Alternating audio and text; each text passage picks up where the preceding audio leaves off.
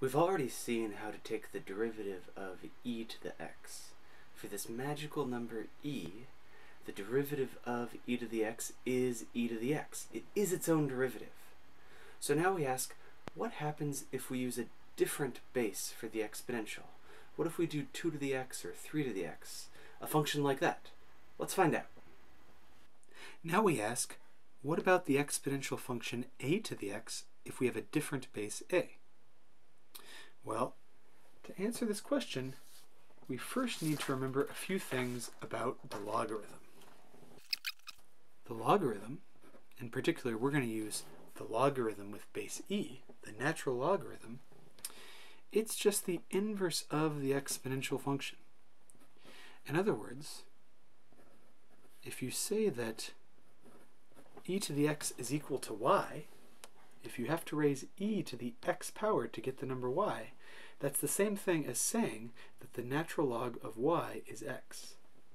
In other words, natural log of y just means, what do I have to raise e to get y?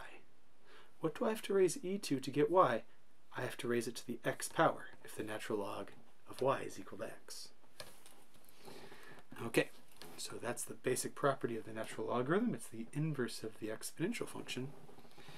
And if you let x be the natural log of this other number a, we then get that e to the natural log of a is equal to a.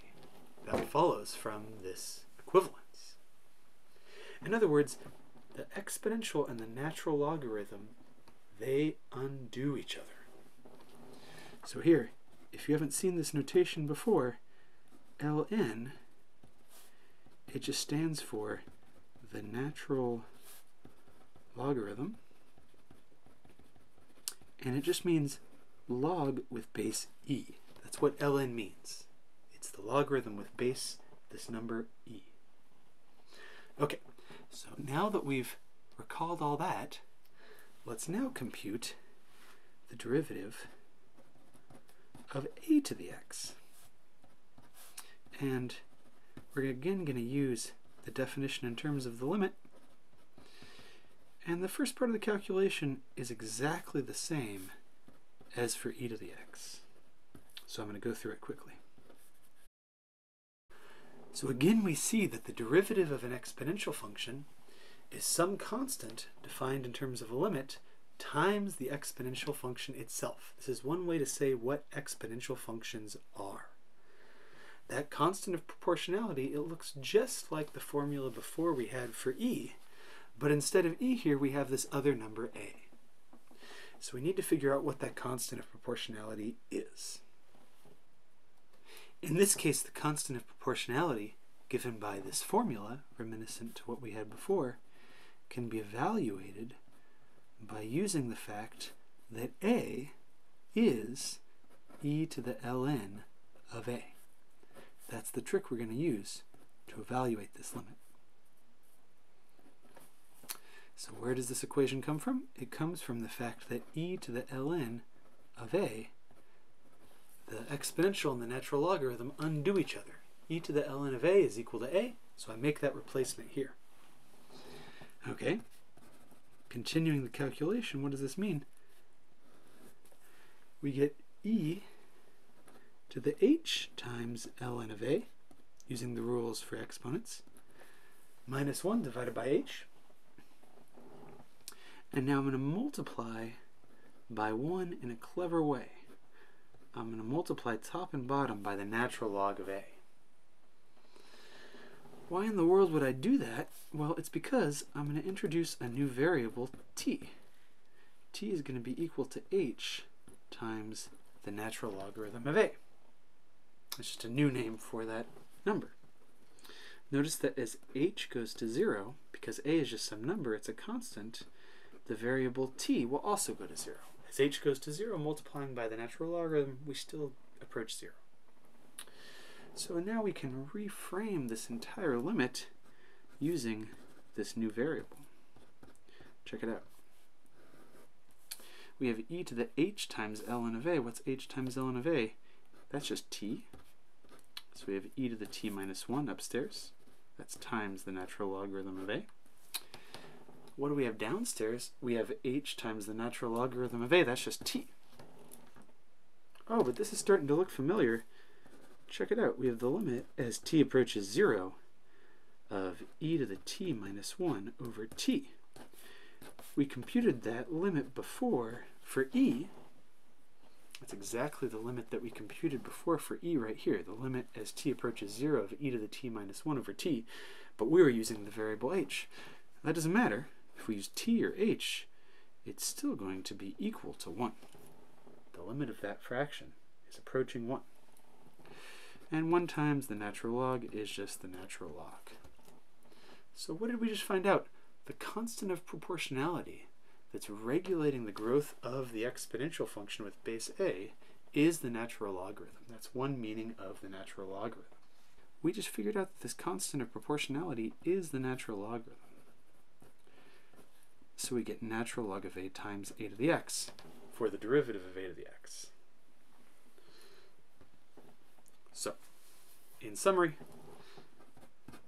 the derivative of e to the x is itself, and more generally, the derivative of a to the x is the natural log of a times a to the x.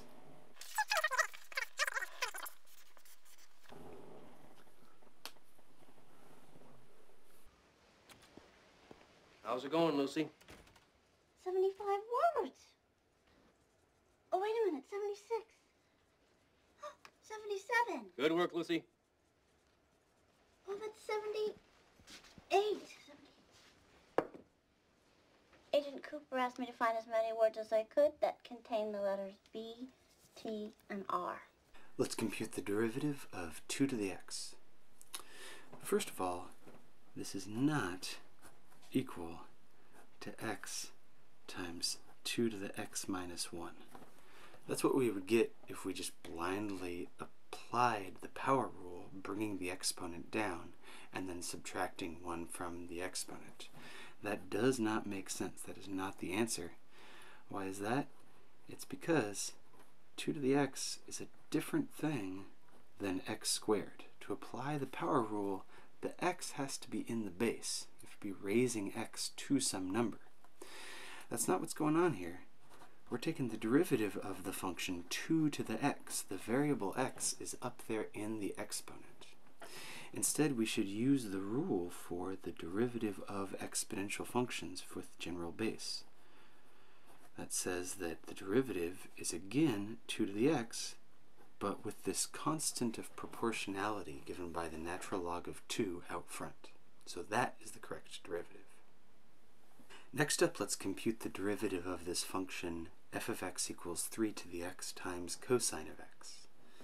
We're going to use our rule for the derivatives of exponential functions, but we'll also have to use the product rule, because this is the product of 3 to the x times cosine of x.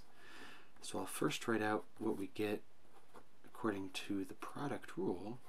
It's the derivative of the first function times the second, plus the first function times the derivative of the second.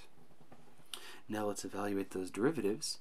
The derivative of 3 to the x is natural log of 3 times 3 to the x, and then we have our cosine of x coming along for the right. Next up, we have 3 to the x times the derivative of cosine. The derivative of cosine, it's not sine, it's minus sine. So there's our derivative. We can factor out a 3 to the x. Why not? Let's do it. We get 3 to the x times the natural log of 3 cosine of x minus sine of x. There you go. Next up, let's take the derivative of 1.76 to the u times e to the u. U here is the variable. That's the variable that's changing. We're going to measure the instantaneous rate of change by taking the derivative with respect to u. The d by du tells us that u is the variable that we're taking the derivative with respect to. This is the product of two functions, so we have to use the product rule. Let me write that out first. We'll be taking the derivative of 1.76 to the u times e to the u plus 1.76 to the u times the derivative of e to the u, like that. Okay, now let's take those derivatives. Out front we have the natural log of 1.76 times 1.76 to the u times e to the u. And for the second piece, we have 1.76 to the u times the derivative of e to the u. The exponential function is its own derivative. From our point of view, it's because the term that would be here, the natural log of the base, natural log of e, is 1. So that's the answer. Again, we can factor out this common exponential, 1.76 to the u. Why not? Let's do it. And so we get 1.76 to the u times the natural log of 1.76 times e to the u plus e to the u. Oh, and there's a common factor of e to the u as well. Why don't we factor that out as well? We get 1.76 to the u times e to the u times natural log of 1.76 plus 1. Not bad. Let's hit the road. Come on, Buster, I'm buying. On your tail, Gordon. Let's do a real-world application of exponential functions. A virus is spreading around the globe. The total number of people who have been infected after t days is given by the function v of t. It is 52 times 1.06 to the t.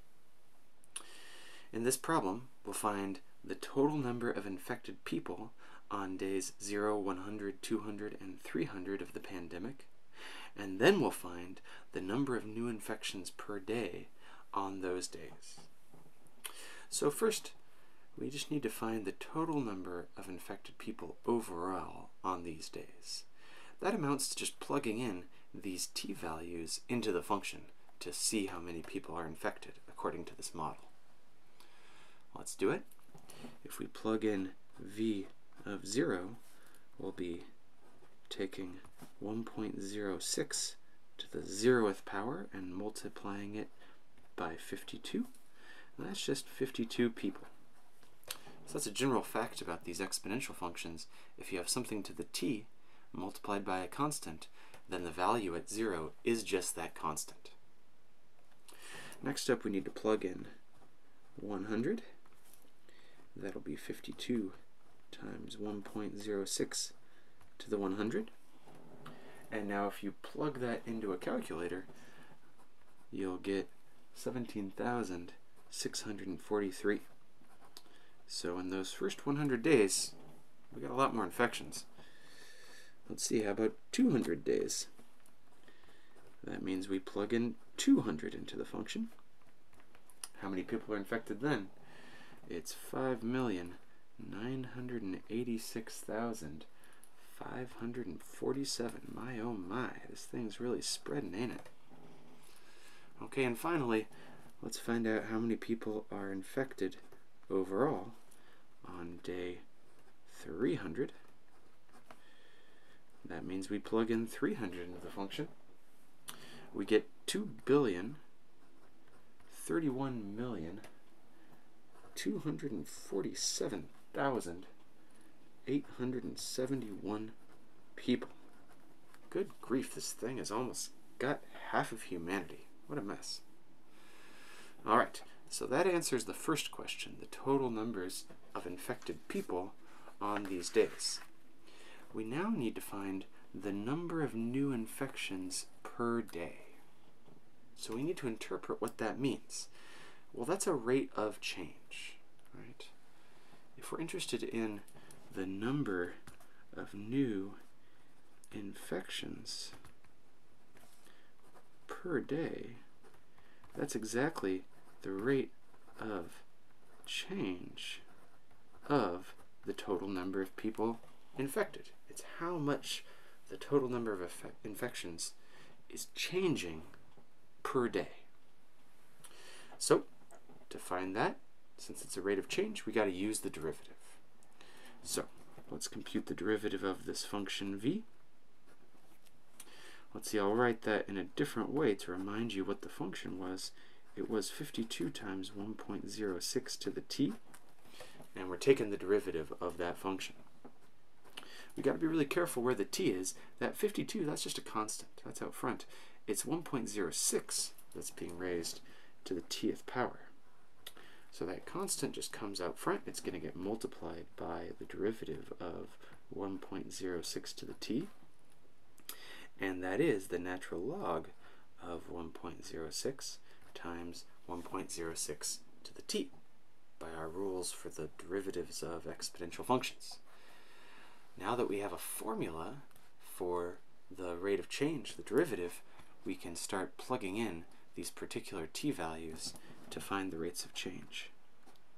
First of all, what was the rate of change when the pandemic started? On day 0 of the pandemic, that would just be v prime of 0.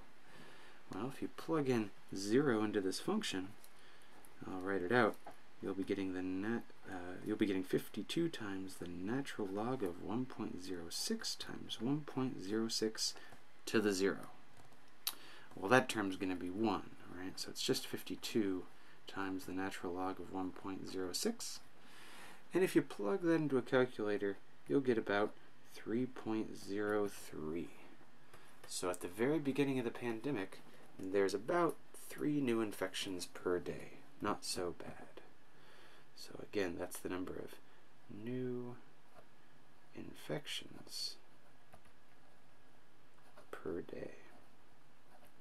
Seems like we have this thing under control. If only 3 people are being infected every day, we should be able to contain its spread. But the problem with exponential growth is that the more people you have infected, the more infecting they're going to do. Let's check out the rate of change 100 days later. That would be 52 times the natural log of 1.06 times 1.06 to the 100 power. What's that going to be? If you plug that into a calculator, you'll get 1,028 and change, 0.08 something or other. So again, that's the number of new infections per day. So just in the first 100 days, we've seen the rate of change of this exponential function go from around 3 to over 1,000, over 1,000 new infections per day. Exponential growth means that the rate of change is directly proportional to the amount of stuff that's there. Here, 1.06 to the t times 52, that's the original function. That's the number of people infected. And we're magnifying that by the natural log of 1.06. That constant of proportionality, that's telling us that the more folks we have, the faster the rate of change. Let's finish up the problem by finding the rate of change on days 200 and 300.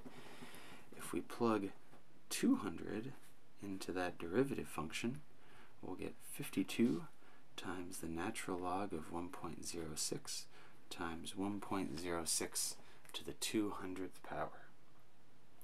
Plugging that in, we get 348,829 and some decimal. That's the number of new infections per day.